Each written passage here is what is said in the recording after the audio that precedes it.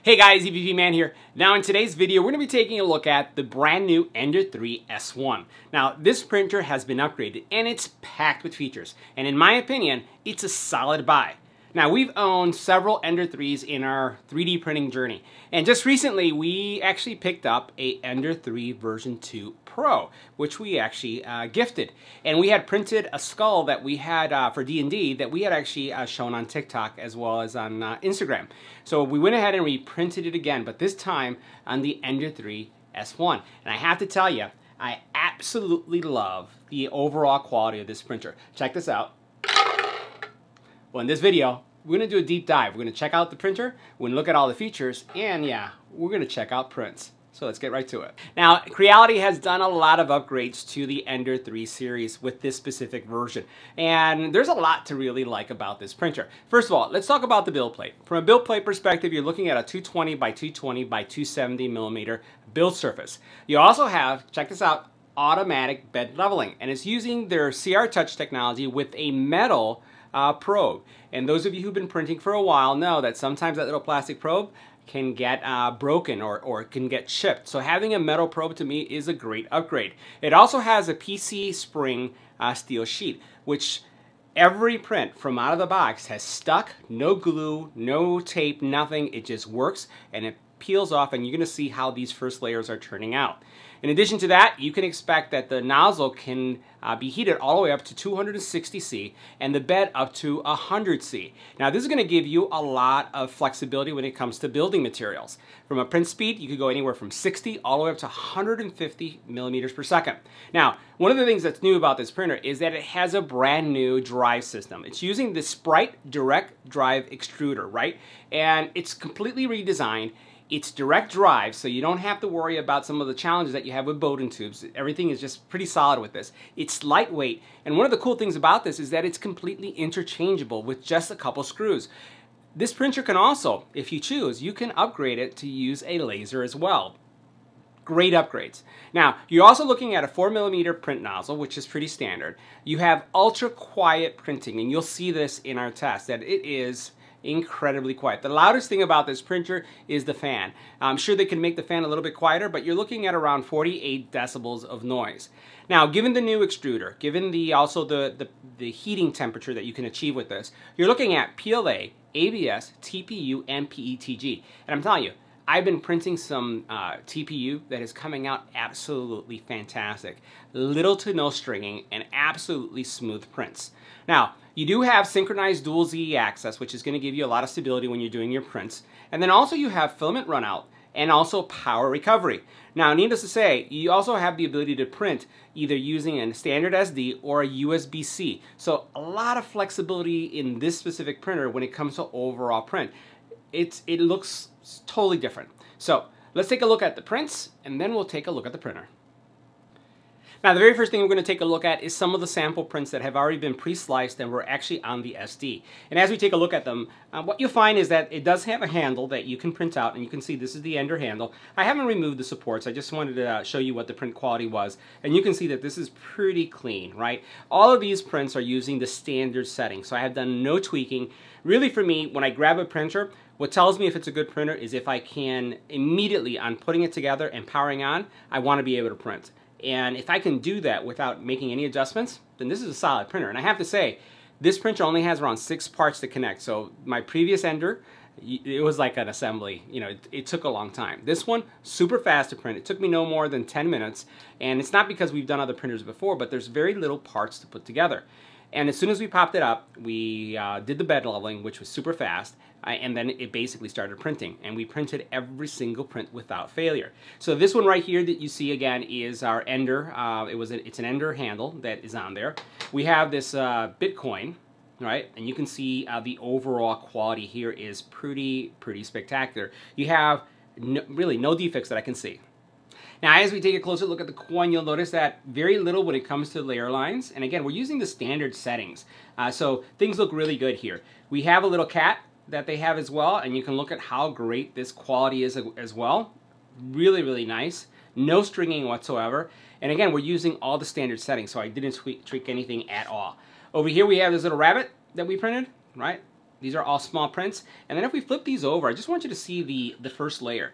Look how clean that first layer is, right? And you all know that if you've been 3D printing before, the first layer is the most important layer. And you can see how clean those layers are. And I'm going to show you some others so you can see the layer lines or the first layer, how clean that is.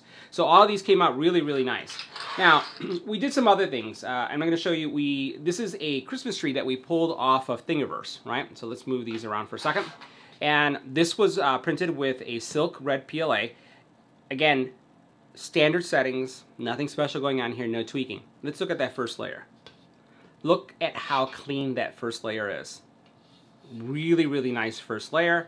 And then the tree itself came out so nice. It says around a 15% infill. Just absolutely gorgeous, right? So nice looking tree. And then the other thing we did is we printed another silk PLA print.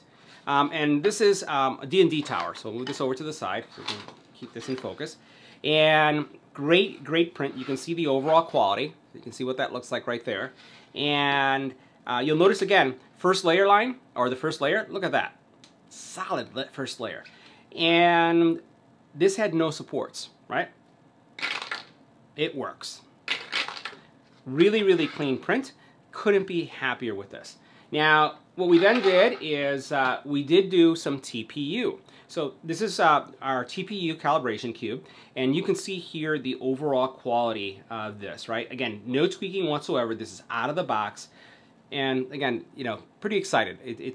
I deal with a lot of 3D printers that I test. Some of them don't even make it to video because of quality issues. And so far, I have to say that this one, and I have another one that we're going to be showing in the channel very shortly from Creality that was just released, that the quality is just spot on. These things work, and you can see just how everything looks right there. Now, we did do some more TPU, right? So this is TPU.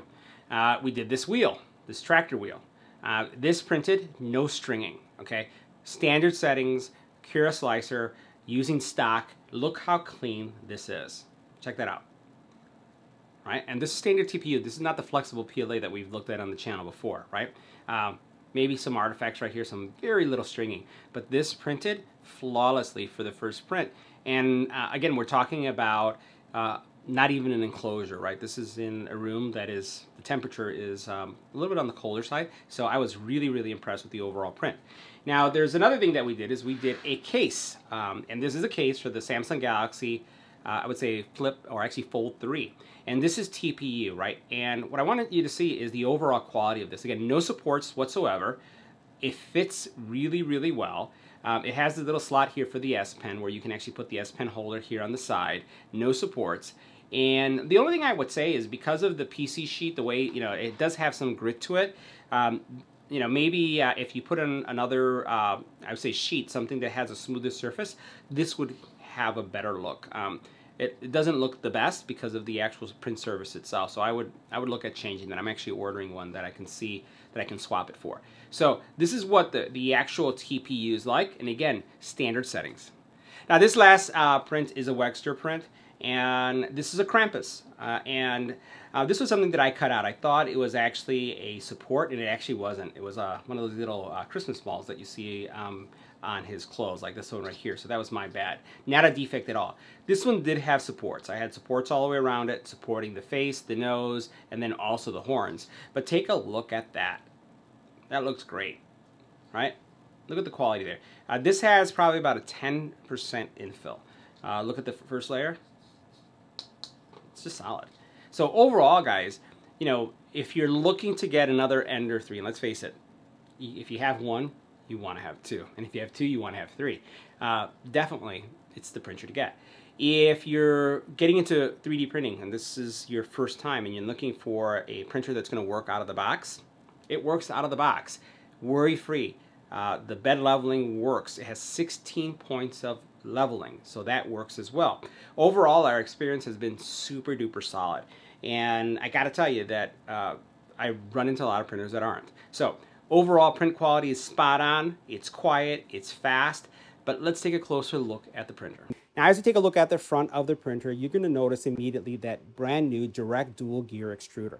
Now runs quiet, has that CR Touch automatic bed leveling with the metal probe, which gives it a lot of durability. And you'll see in a couple seconds how this printer runs really, really quiet, and that's due to that 32-bit silent mainboard. Now, you'll also notice on the left-hand side that it does have two inputs when it comes to prints. You can print either via the SD card or the USB-C. Now, also, it has that drawer that I just pulled out on the side that allows you to store all of the, I would say, tools, right? But I found that they're not really necessary because you'll notice in both areas, you have knob tensioning, so you don't really have to break out a Allen key to adjust the belt. All you do is you turn those knobs to give it the right adjustment, and that is a great feature as well. The printer, as we mentioned, does feature that filament break sensor as well as the filament runout sensor. So you have great protection when you're running long prints. Now, the screen is also legible, easy to read, and unfortunately, it's not touch, but you know what? We're used to the dial feature. So let's take a closer look.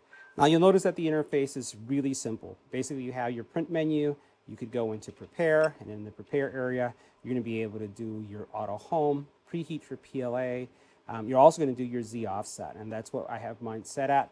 After the bed leveling, that's all I did is I made sure that I had some good tension with a sheet of paper and set my Z offset. Nothing else was required.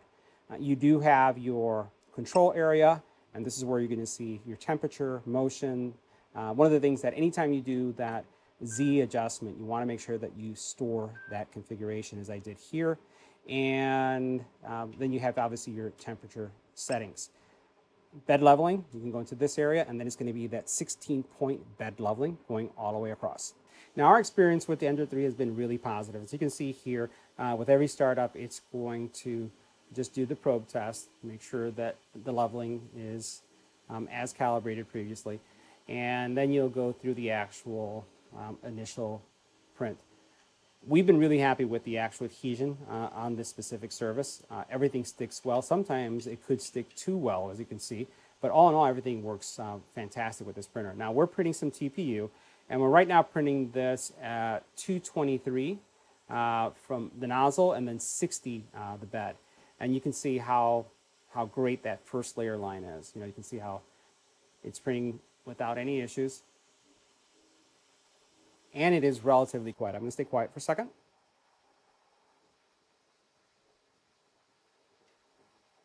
That's not bad, right? So guys, that wraps up our review of the Ender 3 S1. Very excited about this printer. Great quality. Definitely, it's the printer to buy if you're looking for a printer that is worry-free and just works out of the box. And everything is new. It has all this new tech in it. So make sure you check it out.